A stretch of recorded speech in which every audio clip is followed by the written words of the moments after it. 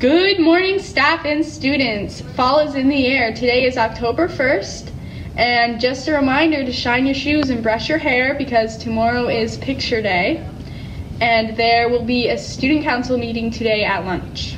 This morning we joined Noah to show everyone the sign for the day. Today's sign of the day is, how are you? And I'm good.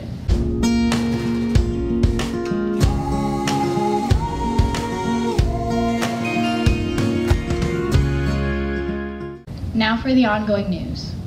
The WAVE program is an opportunity for you to volunteer as a free tutor to any students who need extra help.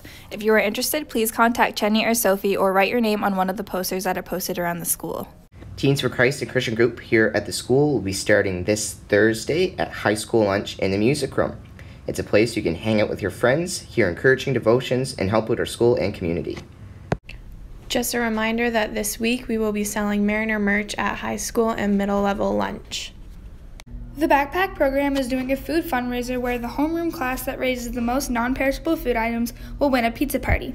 The food must be brought into your homeroom teacher before October 18th. Come out and support the JV girls soccer team as they go head-to-head against Hampton on our home field at 5:30. And wish the varsity girls a good luck as they head to St. Andrews at 5:30. Good luck to both teams. Open gym for boys in grades 6, 7, and 8 who are interested in playing basketball this coming season, starting October 1st, 7 to 8:30 p.m., and October 3rd, 7 to 8:30 p.m. All are welcome to attend. That's all for today. Have a fantastic day.